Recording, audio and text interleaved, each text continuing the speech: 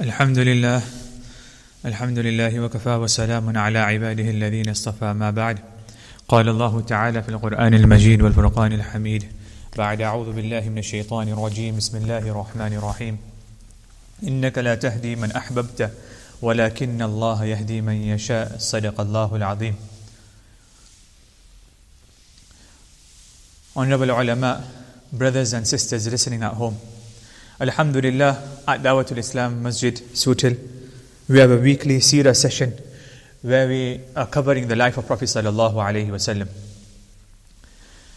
And the purpose behind this is so that by listening to the life of Prophet sallallahu alaihi wasallam, we should start following the example laid by our Prophet sallallahu alaihi wasallam through our actions, and through our tongue we should be reciting Durood Sharif, salutation upon Prophet sallallahu alaihi wasallam. This is the whole purpose of doing Seerah. Two things: through our actions we should be following the lifestyle of Prophet sallallahu alaihi wasallam, and through the means of our tongue we should be reciting Durood Sharif, salutation upon Prophet sallallahu alaihi wasallam abundantly. So alhamdulillah, every week we have the Seerah session, and we have reached the age where Prophet sallallahu alaihi wasallam is at the age of 47. Now, for those people who were not present in our last week Seerah session, I will briefly go over what was mentioned so that they are aware as to what's happening in this week Seerah session. So, Prophet sallallahu alaihi wasallam at the age of 40, he's received prophethood. So from 40 to 43, he's been propagating Islam secretly, only to his family and very close associates. At the age of 43, Quranic verses are revealed upon Prophet sallallahu alaihi wasallam, informing Prophet sallallahu alaihi wasallam that فَاصْدَعْ بِمَا تُؤْمَرْ and وَأَنذِرْ عَشِيرَتَكَ الْأَقْرَبِينَ. That, O Prophet sallallahu alaihi wasallam, now you need to propagate, you need to openly declare this message to everyone. So at the age of 43, he openly declared this message to everyone, that I am a prophet and Allah subhanahu wa ta'ala is the one who needs to be worshipped, and there should be no idol worshipping. And soon people started embracing the message of Islam and becoming Muslim.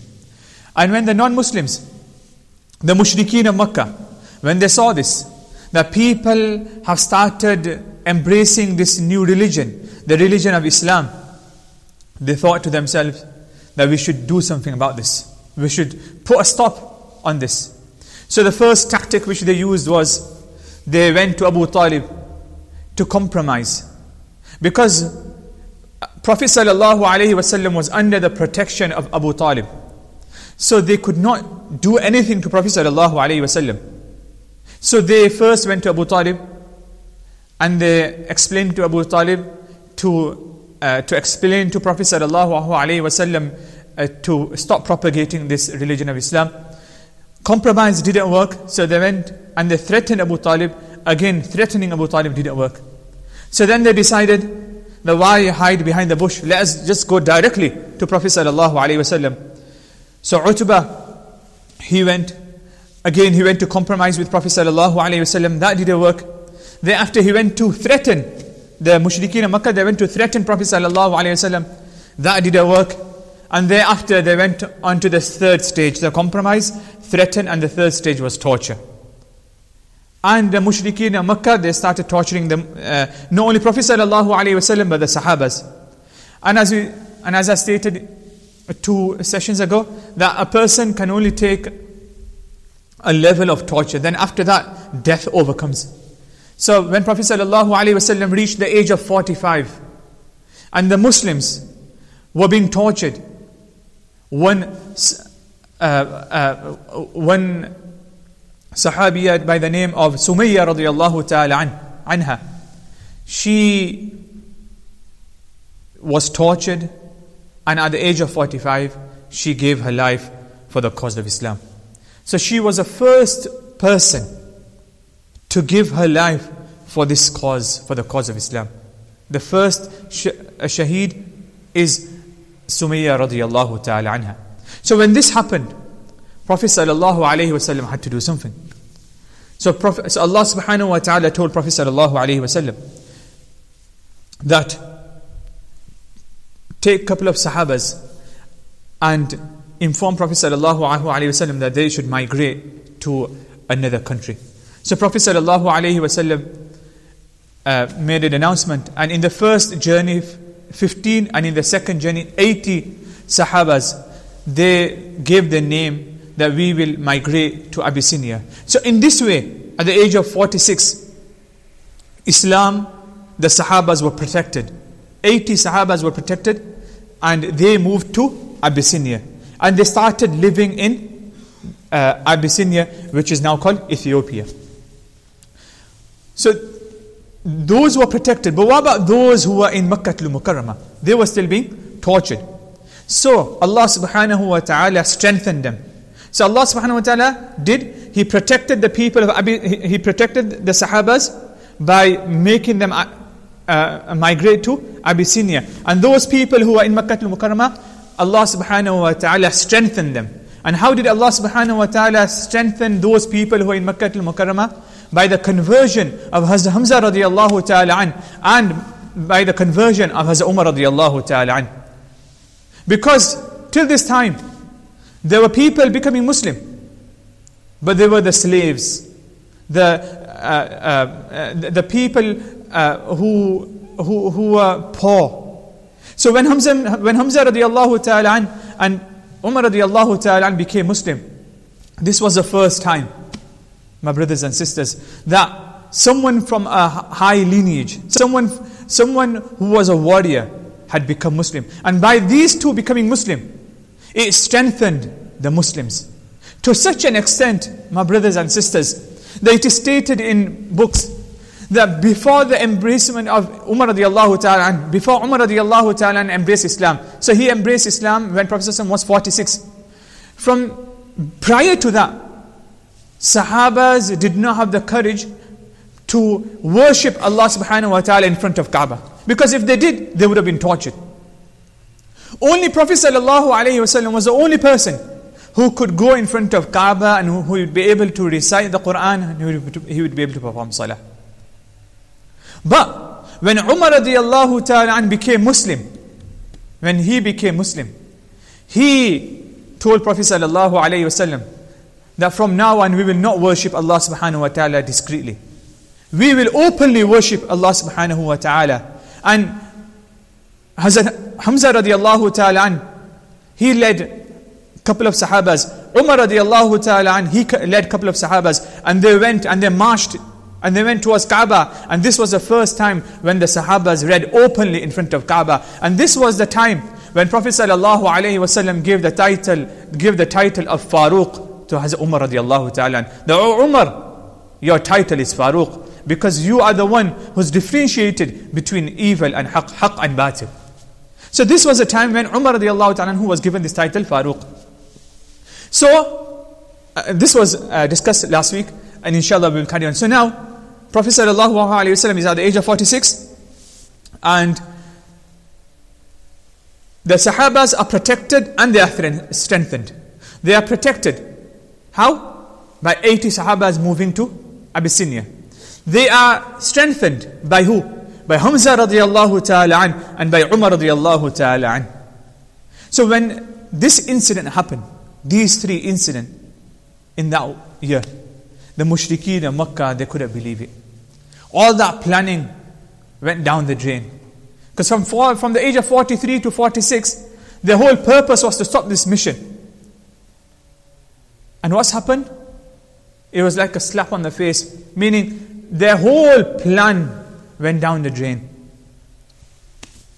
The Hamza and Umar radiallahu ta'ala anhuma had become Muslim. Because at that time, and even now, we see a trend that when someone of a high profile person, he accepts, he does something, then there's people who will follow. And this is what they were scared of. That now Hamza radiallahu ta'ala has become Muslim. But more than that, Umar radiallahu ta'ala has become Muslim. Now people will embrace Islam more freely. So they had to do something. So as we say, they went back to the drawing board and they thought something has to be done. Something has to be done to stop the mission spreading of Prophet Muhammad sallallahu alaihi wasallam. So my brothers and sisters listening at home, they gathered together. And Abu Jahl, he was the one who called this meeting. And he said, what shall we do? This has happened. Something needs to be done. So what tactics have they tried? They've tried the tactic of compromise. That hasn't worked. They've tried the tactic of threatening. That hasn't worked. They've used a third tactic, which is torture. That hasn't worked. Now usually you go to the fourth tactic, and that is assassination. Because after torture, there is nothing left besides killing. But these people, they knew that they could not assassinate Prophet sallallahu alaihi wasallam. Why? Because Prophet sallallahu alaihi wasallam was under the protection of obviously he was under the protection of Allah subhanahu wa ta'ala. But he was also under the protection of Abu Talib. Because when Prophet sallallahu alaihi wasallam was living with his grandfather Abdul Muttalib, and when Abdul Muttalib was about to pass away, he called his son Abu Talib and he said to Abu Talib, "Though Abu Talib, now you will look after my grandson Muhammad, your nephew, and you will protect him." This was a wasiyat given by Abdul Muttalib to his son Abu Talib at the age of, when Prophet ﷺ was at the age of 8. So Prophet ﷺ is living in Makkah al-Mukarramah under the protection of Abu Talib. And who is Abu Talib? Abdul Muttalib, he was a leader of the clan of Banu Hashim. When he passed away, the leadership was passed on to Abu Talib. So Prophet ﷺ is being protected by Abu Talib. And not only that, not only was he protected by Abu Talib, he was also protected by another clan. Scholar states that once Abu Talib got scared, that I have this fear that something might happen to my nephew. So I want an extra protection. You know, even in this world we have extra. So Abu Talib wanted extra protection for his nephew. So he went to another clan. And this time he went to the clan of Banu Muttalib. Not Banu Abdul Muttalib, Banu Muttalib. Who are Banu Muttalib? So, I'll just explain. Prophet sallallahu alaihi wasallam, his father's name is Abdullah. His father's name is Abdul Muttalib. His father's name is Hashim. And his father's name is Abd Munaf. So Muhammad sallallahu alaihi wasallam, Abdullah, Abdul Muttalib, and Hashim. Hashim had another brother called Muttalib. Not Abdul Muttalib, Muttalib. So everyone who came under the Hashim family tree, they're called Banu Hashim. Hashim had another brother called Muttalib. Anyone who came under that clan are called Banu Muttalib. So Abu Talib, he wanted extra protection for his nephew. So he went to Banu Muttalib and said, that will you be able to give protection to my nephew as well? And they agreed. So Prophet ﷺ was not only under the protection of Banu Hashim, but also under the protection of Banu Muttalib. This meant that if anyone, na'udhu billah, assassinated or killed Prophet ﷺ, then two tribes, there would be a war between that person and that person's tribe against the tribe of Banu Hashim and Banu Muttalib. And people in Makkah al-Mukarramah respected the clan of Banu Hashim. Because the clan of Banu Hashim, they were in charge of the Kaaba. So they were not rich or wealthy, but they had a very symbolic status in Makkah al-Mukarramah. And if you remember from the start, it was Abdul Muttalib who found Zamzam. He was the founder of Zamzam. It was Abdul Muttalib that people saw that because of Abdul Muttalib, Allah subhanahu wa ta'ala protected Kaaba. So they had a very symbolic status.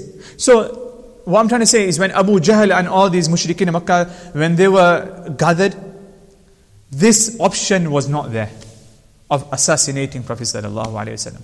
So then they went higher. There's another tactic they thought we'll use. And what is that tactic? That tactic is used even in the 21st century, my brothers and sisters listening. And what is that? Yes, some people may have answered correctly. That is, my brothers, boycott. Because what is the purpose of boycott? The purpose of boycott is so that the other person surrenders. You give so much, you inflict so much economic sanctions that the other person has to surrender. And we see in the 21st century, even in this world, people use an organization and groups of people, they use boycott. And boycott, if it's used at a very strategic level, can make things change. We don't have to go so back. Just look at the Montgomery boycott, which happened in 1955. This lady by the name of Rosa Parks, she in Montgomery, you weren't allowed, black and white were not allowed to sit in the bus together. The white were at the front and the black were at the back. And this is clear discrimination. And Rosa Parks, she sat, and the bus conductor said, you're not allowed to sit here. And she refused, and she was jailed. And the boycott happened in 1955 for 1 year. And in 1956, because of the strategic of using boycott as the tactic, the civil right got their 1956 discrimination law. That it is against Constitution that black and white should be separated. So what I'm trying to say is, boycott, the whole purpose of boycott is so that the other persons or the other organization or the other company surrenders. So now, Abu Jahl, it is stated that he is the one who came up with this idea. And the reason he came with this idea was because they only had two options at this time. And the two options were, either Abu Talib passes away. Because if Abu Talib passes away, that meant that the protection has gone. Because by default, that protection would go to the next person. So the protection would go. Or the second option was that Abu Talib himself revokes the protection.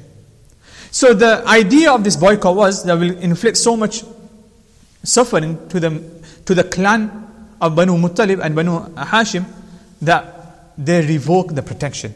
And once they revoke this protection, then we can do anything with Muhammad sallallahu alayhi wasallam. So Abu Jahl, he got around 40 high-ranking people from Quraysh, and he put this in front of them, and they all agreed that yes, I think we can use this tactic, and this tactic will make Abu Talib renounce, and he will not protect Prophet sallallahu alaihi wasallam.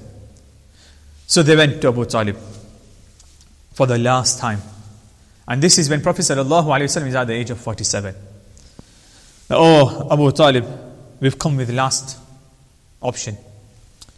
And the last option we come is this, that you give us Muhammad sallallahu alaihi wasallam, and we will give you blank check, meaning we will give you whatever you ask for. You give us Muhammad to us. You hand him over to us. Or either you revoke this protection.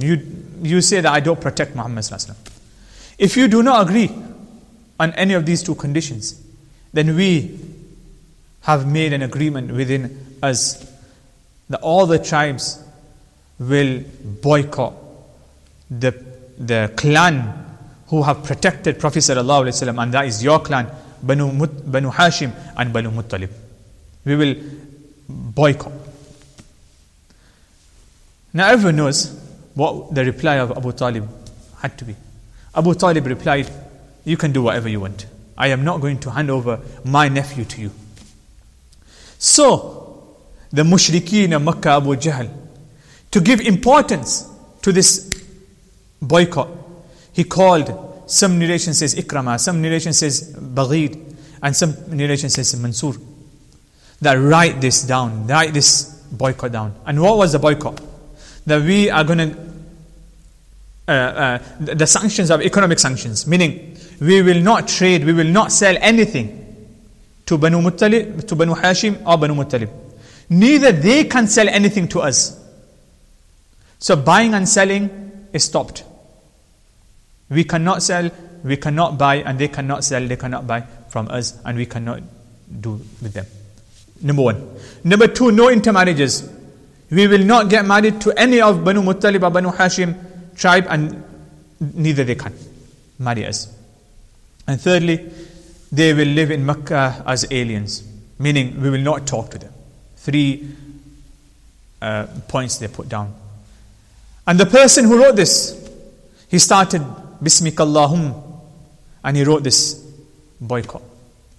And what Abu Jahl did, to give more sanctity, so they've written it down, to give more sanctity to this, he told one of the men, they go into Kaaba, and inside the Kaaba, hung this up. Inside the Kaaba, hung this up.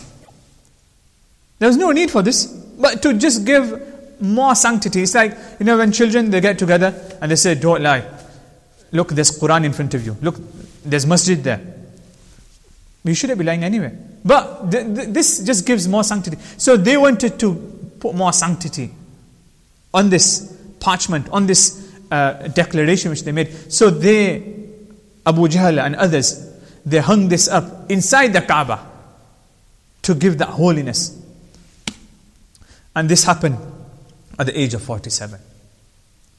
And Abu Talib and the clan of Banu Hashim and the clan of Banu Muttalib, they were living in Makkah al-Mukarramah, and no one were talking to them. They were aliens because of this boycott. So Abu Talib had to do something about this. And the only way he thought would be that if everyone from our tribe and the tribe of Banu Muttalib gets together, we will find strength in unity. And we see this in today's world as well. That you ask someone that, will you be fasting tomorrow? Winter days. And they'll say, brother, I'm finding it really hard. How can I fast until 4 o'clock? And they find it hard. But you meet the same brother in Ramadan and they say, are you fasting? And they say, yeah, alhamdulillah, I'm fasting.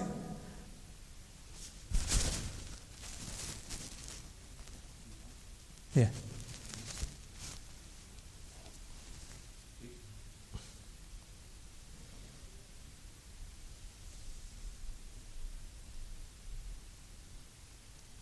Sorry, we're just checking whether Mixler is working.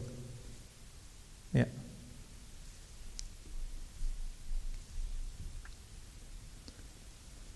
Sorry, we had a phone call. That Mixler might not be working. Okay. So where was I? Where was I? Abu Talib. So, yeah. So now Abu Talib, he thought, so as I was saying, so you meet the same person, and he will say, yeah, I'm fasting. Why? Because when everyone is doing the same thing, you find strength. You don't find that as a burden, because everyone's doing the same thing. So Abu Talib, he wanted Banu Hashim and Banu Muttalib to be all together, so they can find strength in unity. So now in Makkah al-Mukarramah, in the outskirts, Banu Hashim and other clans, they had lands. They own lands. Even now, especially in India, people own land outside the Gam, outside the villages. So in Makkah al-Mukarramah, lands were under different tribes. So Banu Hashim had lands on the outskirts of Makkah al-Mukarramah. And this land is called Sha'bi Abi Talib, the valley of Abu Talib. And for those who are not aware, it's near the Marwa side. If you carry on going from the Marwa side, that's where this Sha'bi Abi Talib is. So there's, if you look on the map, there's mountains. There's mountains. So there's mountain all around, and there's only one entrance inside. So you can only go in and out from one side, because all the other side, you've got mountains there. Okay, so this was owned by the Banu Hashim tribe. So Abu Talib said to his clan and to the clan of Banu Muttalib that, look, there's no use us staying in Makkah al-Mukarramah like this. Let's all stay together until the boycott finishes. So they all, not migrated, but they all moved to this valley of Abi Talib. So it was a self-imposed exile. Self-imposed exile. Because no one was talking to them. They couldn't eat, they couldn't buy, they couldn't sell. It was so they thought, Abu Talib thought that they'll find strength in this. So Banu Hashim tribe and Banu Muttalib tribe. Both of these tribes, they've now entered this valley and they've camped there. And their intention is that we're going to camp in this area until the boycott finishes. And they didn't know how long this boycott is going to happen. So they took all the provision okay, with them. And the boycott at the age of 47 started. So all the provision which they had, which they bought, all the food and everything, they started eating from that. Slowly, slowly, because provision, it finishes. Even if you take, as whatever you take, it will eventually finish. So the food which they took into this valley of Sha'bi Abi Talib, it finished. So when the food finished, now they had to use their money to buy food. But the people of Makkah, because of this agreement, they would not sell anything to the people of Banu Muttalib and Banu Hashim. But what you have to remember is, this agreement was with the Quraysh, the Makkan people, and Banu Hashim and Banu Muttalib. This did not include those people who came outside from Makkah al-Mukarramah. But what used to happen was, when people would come from outside of Makkah al-Mukarramah, Abu Jahl, and by the way, Abu Lahab, he's part of Banu Hashim. He's part of Banu Hashim. So he should have been inside this valley. But he defected. He said, I don't want to be part of this. And Abu Lahab was not part of the boycott. And because of his enmity against Prophet ﷺ, what they did was, anyone who would come from outskirts of Makkah al-Mukarramah into Makkah for trade, for any buying and selling, they would tell him, look, although you are not you're not in this boycott, but do not sell anything to these people. And if you have to, then inflate your price so high that they are not able to buy anything from you. And this will happen. Whenever a caravan, whenever someone would come and they went to buy something, the price was so inflated that they wouldn't be able to buy. And whatever money they had, they spent on the inflated price. But soon, my brothers and sisters listening, even that money which they had, it diminished. It finished. This is why some people ask that, how come Khadijah al-Kubra radiyallahu ta'ala anha, at the age of 40, she's the richest person. She is one of the rich ladies of Makkah al-Mukarramah. But when she passes away, she doesn't have any money. Because of spending everything. Prior to boycott and in boycott, she spent whatever she had for Prophet sallallahu alaihi wasallam, for the clan of Banu Hashim and for the clan of Banu Muttalib. Everything what she had, she spent. And all the other people, all the other Sahabas and non-Muslims as well, my brothers and sisters. They spent whatever they had with them. And soon a time came when they've run out of food, they've run out of money, now they've got nothing to live on. Because they never knew how long this boycott is going to stay. Now Prophet ﷺ has reached the age of 48 now. Now they've reached the second year, 48. And now things are getting really bad. Sahabas and the non-Muslims as well, from that tribe, they were getting so hungry that it comes in books that they would go out and they would eat grass. Some narration states that when we did stool, one person says that if you saw our stool, you would not be able to differentiate between our stool and the stool of animals. Because what we ate and what they ate was the same, meaning grass. And it is stated that in Makkah al-Mukarramah you could hear the wailing sound of those children crying from that part, from the eastern side of Makkah al-Mukarramah, where this Sha'bi Abi Talib was, night time. Sa'ad ibn Abi Waqqas radiyallahu ta'ala anhu himself narrates that I once went out for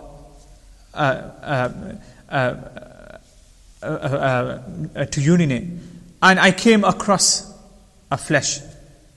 I picked it up and then I took it back to my camp, and I saw it was a dead animal's dead animal skin.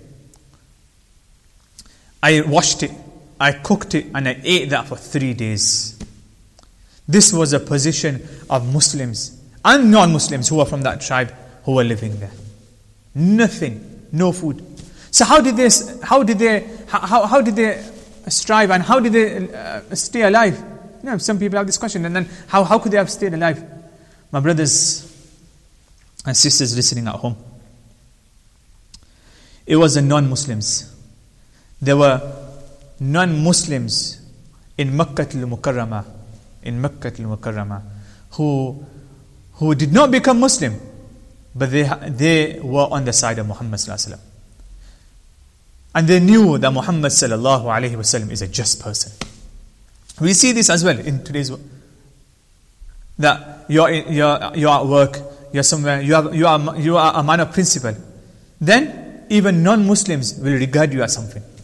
So these non-Muslims, what they used to do, like Hakim ibn Huzam, Mut'im bin Adi, what they used to do, they used to load the camel with food, and then they used to go near the Sha'bi Abi Talib, because they couldn't enter. Because if they entered, their life would have been in jeopardy. So they would go outskirt, and they would untie the camel, and they would hit the camel so hard that the camel would run in straight line, and the camel would run in straight line and would enter the valley. And that's how the food smuggling used to happen. And who used to do this? The non-Muslims. Mut'im bin Adi was a non-Muslim. Hakim bin some of these were non-Muslim at this time. Later on they became Muslim, but at this time they were non-Muslims. And this is what they did for Muslims at that time. And my Nabi Kareem sallallahu alayhi wasallam, he appreciated, and I want to mention this point, he appreciated what these non-Muslims did for the Muslim at this time. They didn't have to, because if they got caught, their life would have been in jeopardy. But because of they knew who Prophet ﷺ was, they knew the justice of Prophet ﷺ, they knew he was a man of principle, they wanted to help him. Not only help him, they helped the clan. And Prophet ﷺ appreciated their sacrifice, appreciated the contribution of them. My brothers and sisters, Alhamdulillah, we've made our masajid. We've done so many work. And many a times, a non-Muslim, because all of this, there might be a non-Muslim who have helped us, whether in a community work, whether even on a personal level. We're living and our neighbor is a non-Muslim who's helped us a lot. Then we should appreciate their contribution. We shouldn't forget them. Mut'im bin Adi, he's a non-Muslim, my brothers and sisters. He's helping Prophet sallallahu alaihi wasallam. Mut'im bin Adi dies as a non-Muslim. He dies as a non-Muslim. And I want everyone to listen to this very attentively. The Prophet ﷺ migrates to Madinah al-Munawwara, and in the second year, Battle of Badr takes place. 1,000 men from Makkah al-Mukarramah, they march Madinah Munawwara. And Prophet ﷺ, he's got 313 Sahabas, and even them were not fully equipped. And the battle begins. And through the tawfiq of Allah subhanahu wa ta'ala, the Muslims, they win this battle. And they win this battle and they capture 70 people from the mushrikeen. And they are put in front of Nabi Kareem sallallahu alayhi wa sallam. Now Prophet sallallahu alayhi wa sallam, these are the 70 captives who we've captured from those, from the enemies. Their hands are tied. Their hands are tied. And Prophet sallallahu alayhi wa sallam is looking at them. And what words come out from the lips of Prophet sallallahu alaihi wasallam to show the appreciation of non-Muslims, my brothers and sisters.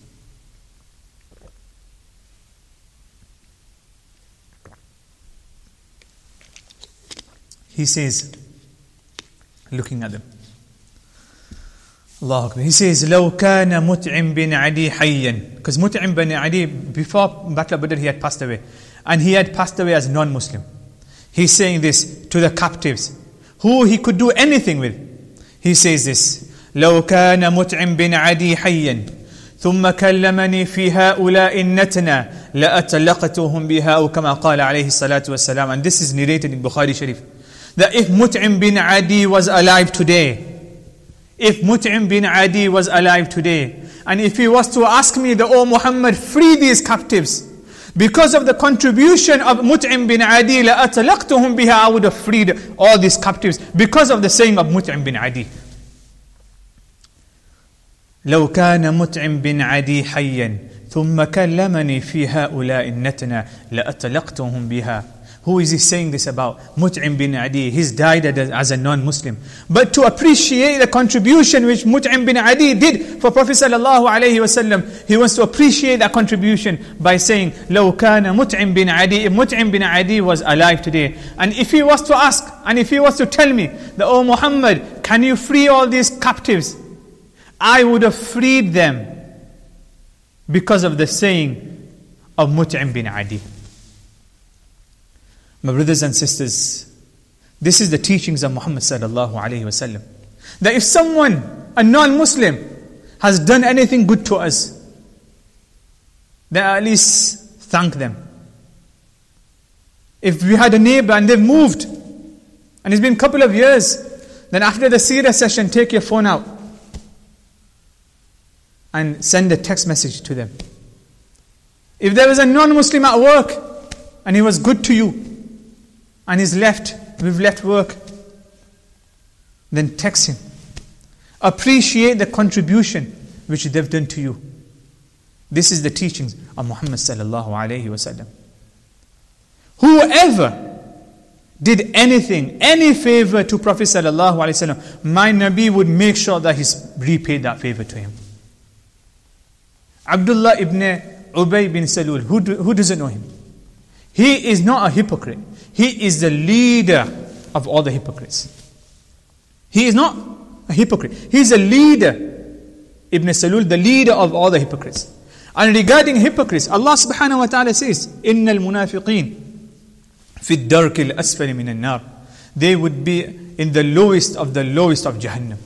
Scholars have here stated that maybe Allah subhanahu wa ta'ala is trying to say here that they will be even lower than Abu Jahl, meaning their punishment will be even severe than Abu Jahl. Why? Because of them being hypocrite. Who are hypocrite? That being in the presence of Prophet sallallahu alaihi wasallam as a Muslim, but they were non-Muslims. Inside they are non-Muslims. So this is Abdullah ibn Ubay ibn Salul. The amount of torture, the amount of things which he did against Prophet sallallahu alaihi wasallam, I cannot mention it. He is the one who instigated the false accusation of the wife of Prophet sallallahu alaihi wasallam that she did something bad. Na'udhu billah. Could you believe? Abdullah ibn Salul, he's the one who instigated this. And for 50 days in Madinah al-Munawwara, people, the non-Muslims, they were taunting Prophet ﷺ because of this accusation. Because no verses of the Quran had been revealed to purify Aisha Siddiqa radiallahu ta'ala. And who started this? Abdullah ibn Salul. After 50 days, the Quranic verse was revealed. This is why they say, there's an English proverb, that keep your friends close, but your enemy closer. Because in Makkah al-Mukarramah, the issue they had, the Muslims, was the mushrikeen. So the only force which was against the Muslims at that time were the mushrikeen. But in Madinah al-Munawwara, they had a double problem. They had the enemies who were outside, but they had enemies within Madinah al-Munawwara who were called hypocrites. When Prophet would go out to Medina, and these hypocrites, they would make plans. They would spy upon Prophet. And who's the leader of this group? Abdullah ibn Ubay bin Salul. And what I want to, the reason I'm saying this, what I want to mention is, my Nabi, if anyone did any favor upon Prophet sallallahu alaihi wasallam, whether he's a Muslim, he's a non-Muslim, or he's an enemy, he would repay that favor back. So Abdullah ibn Ubay bin Salul, at the age of 62, around 61, 62, when Prophet is 61 or 62, he passes away. His son, Abdullah, he's a Muslim. Could you imagine? Son is a Muslim, but his father is a leader of hypocrites. He comes to Prophet sallallahu alaihi wasallam and he says, "Oh Prophet sallallahu alaihi wasallam, my father has passed away." So obviously this day must have been the day of rejoice, a day of happiness, that a leader of hypocrite has passed away. What does he say, Abdullah, meaning his son? "Oh Prophet sallallahu alaihi wasallam, could you give me your garment? so I can put it in the qabr of my father. Who? In the qabr of Abdullah ibn Ubay. What is he saying to Prophet? Oh Prophet, could you give me your garment so that I can put that garment with the coffin of my father? Nabi Kareem sallallahu alayhi wasallam, you know what he does? Prophet sallallahu alayhi wasallam takes his garment off and he gives it to Abdullah. Umar radiallahu ta'ala cannot believe this. Oh Prophet, how can you do this? An enemy. Abdullah ibn Ubay ibn Salul, you're giving your garment to his son so that he can put it in his part of the shroud. Mu'arrikhin writes that the reply of Prophet sallallahu alaihi wasallam was, the Prophet sallallahu alaihi wasallam said that, Allahu Akbar. Battle of Badr happened. This is going back to Battle of Badr. Battle of Badr happened. And in Battle of Badr, 70 people were captured. And in the captives, one of them was Abbas radiallahu ta'ala, the uncle of Prophet sallallahu alaihi wasallam. He was also a captive here. Now Abbas was a very tall figure. When he was a captive, Prophet sallallahu alaihi wasallam saw him, that my uncle, and he's one of the captives, he didn't have enough clothes on him. So he asked, that is there anyone whose clothes will fit my uncle? Because Abbas was really huge, was very tall. And there's no one except for Abdullah ibn Ubay bin Salul. Only his clothing would fit the clothing on Abbas radiallahu ta'ala. So Abdullah ibn Ubay ibn Salul gave his clothing, gave his garment to Prophet sallallahu alaihi wasallam so that he can give it to Abbas radiallahu ta'ala. My Nabi said, my Nabi, that favor which your father did in Badr 7 years ago, he has not forgotten that favor. Happened how many years ago? 7 years ago. But the contribution even of a non-Muslim, my Nabi did not forget. So my brothers and sisters listening at home, if someone has done good to us, a non-Muslim, then do not forget their contribution. If they are alive, make dua for them. If they have passed away, then make dua for their children if they are alive. Make dua for their children if they are alive. But send a text message. Say thank you to them. This is the teachings of Muhammad sallallahu alayhi wasallam. So as I was saying, Mut'im bin Adi, I'm going back to the boycott now. Mut'im bin Adi and Hakim ibn Hizam, these are the people who are smuggling food for Prophet sallallahu alayhi wasallam. And now it's reached the 3rd year. Boycott happened 47, 48, 49. 3rd year. Could you imagine the pain which the Muslims and the non-Muslims of that tribe, but especially the Muslims, must have gone through at that time? It is stated that when it came when the 3rd year came, some people of Makkah al-Mukarramah, some non-Muslim, again, some good non-Muslims, they thought to themselves, this is too much. 3rd year and nothing is happening. We need to do something.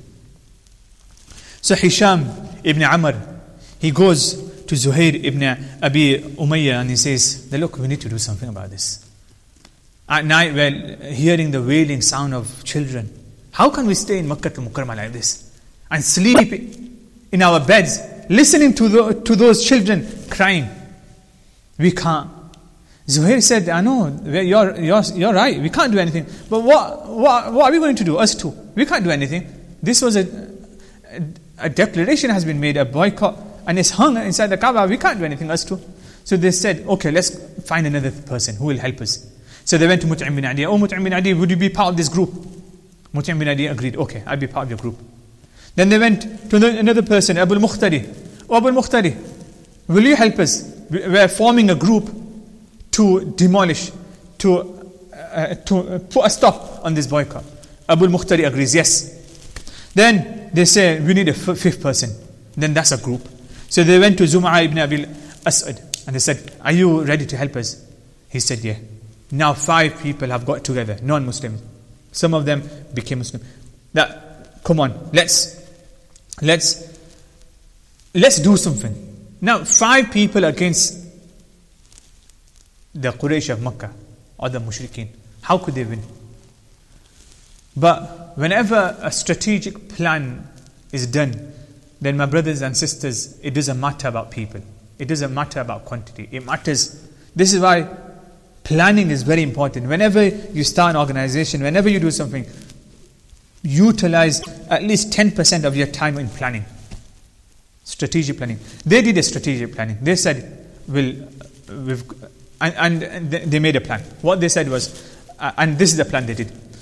One day, when Abu Jahl and all the mushrikeen were outside Kaaba, Zuhair, he sat in one corner. Hisham sat in another corner. Abu al-Mukhtari sat on another corner, as if they've never met before. As if they don't know each other at this moment in time. They sat in different corners. And then Hisham stood up and said, "Oh Abu Jahl, what's this? That we're wearing clothes, we're having nice time here, and we can hear the wailing sound of those people who are trapped in Sha'b Abi Talib. What's this, Abu Jahl?" So Abu Jahl stood up and he said, "This was an agreement which we made. Do you know?" When he said this, Zuhair stood up from the other corner. "Oh Abu Jahl, what's this agreement you're talking about? We didn't even agree on this." Abu Jahl now is talking to Zuhair. Just then, Abu al-Mukhtari stands up. Now when this happens, those people who are there, they start thinking, wait a minute, one person has said, second person has said, third person has agreed. So there must be truth in this. And then fourth person stood up, and fifth person stood up. They all met together, but this was a strategic plan to make it that they're agreeing without even meeting up. And like this, the pole of Makkah changed. Meaning, people started having sympathy on the Sha'b Abi Talib, on the people who were trapped. But again, they couldn't do anything. So then, when Prophet ﷺ reached the age of 49 now, the help of Allah subhanahu wa ta'ala came.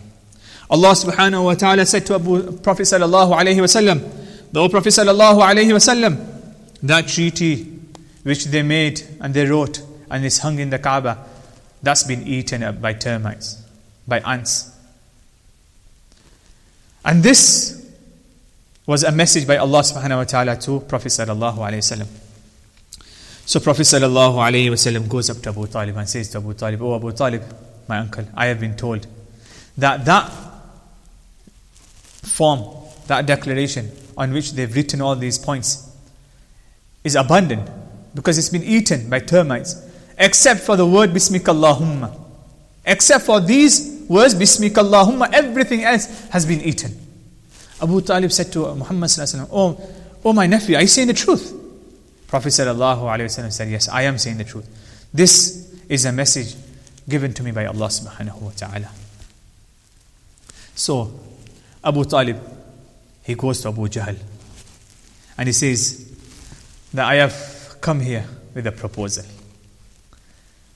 Now this is what they were waiting for all this time, for Abu Talib to come and to say something. So they said, "Okay, what's the proposal? What do you want to say?" So Abu Talib says, "Look, I say this, that boycott parchment has been eaten up by termites, except for the words Bismikallahumma.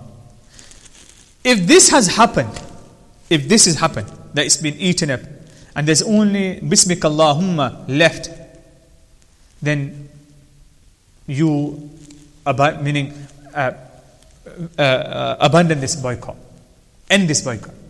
If not, if what I'm saying is not right, and that declaration is still in there, intact, then I give you my word that I will give you Muhammad to you." Sallallahu Alaihi Wasallam. And this was the moment which they were looking for. What a perfect opportunity for them to agree on this. Because to them it was, what is the chance of this happening? That termites, the little like ants, eating that parchment, And only Bismika Allahumma being left, that's impossible. So they agreed. They said, okay. The agreement is, we will take that parchment out. If the only words which are left is Bismika Allahumma, then this boycott has ended. But if not, if there are other words there, if it's intact, then as per your words, you will hand over Muhammad to us. And Abu Talib agreed on this. Could you imagine? So Abu Jahl then called Mut'im, can you go inside Kaaba and can you bring that parchment? He goes inside Kaaba and he comes in front of Abu Jahl. And the only thing left of that parchment was Bismika Allahumma. The only thing left of that parchment was Bismika Allahumma. And because they had agreed on this fact, the boycott ended. So at the age of 49, this is how this boycott ended. Because of the revelation coming to Prophet ﷺ and him telling this to Abu Talib, and Abu Talib informing this and putting this proposal in front of Abu Jahl and the other people, and them agreeing, and this is how the whole agreement of boycott ended. My brothers and sisters, initially my plan was to continue the age of 50 as well.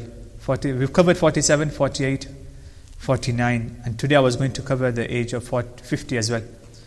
But due to lack of time, I think it's been about an hour, and I think it's more than enough for a Seerah session. After the boycott, something happened. 3 incidents happened simultaneously within a couple of months. And very sad incident. So sad that my Nabi referred that year as Amul Huzn. And inshallah, what those 3 incidents were, inshallah, we will discuss this in our next week's session. So my brothers and sisters listening at home, as I stated before, the whole purpose of doing Seerah session is so that we take lessons from the life of Prophet sallallahu alaihi wasallam.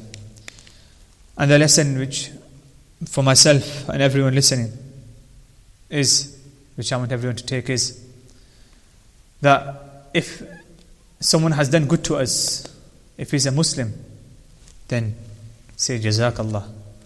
Appreciate that help.